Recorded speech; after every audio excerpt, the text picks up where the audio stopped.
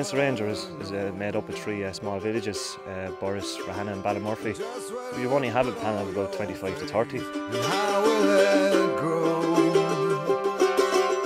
We concentrated when we got out after the county final. We wanted to give it a good crack. We ended up playing Ballyboden in the semi-final in Cullen Park, and we were focused for that game, and we wanted to drive on from there, and things went right from the start there. We had a bit of luck on our sides, and it worked out and brought us into the Leinster final. A lot of people didn't give us a chance.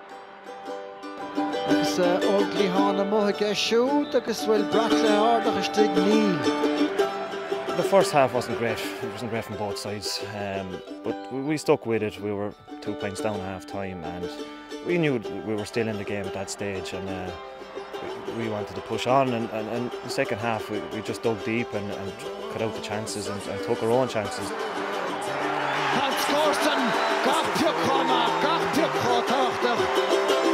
Suddenly swallowed by signs, Luain behold. Toss down, try again, Raonaithe, Stua Lion. Magnetically, I'm gonna rise up, throw down my ace in the hole.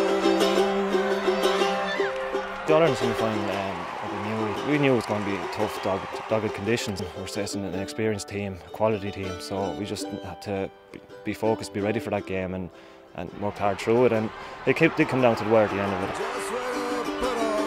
She puts Ording and shoes, which she green, which she had a thrust on, Tashi had a thrust on, and he scored Padraig Nolan.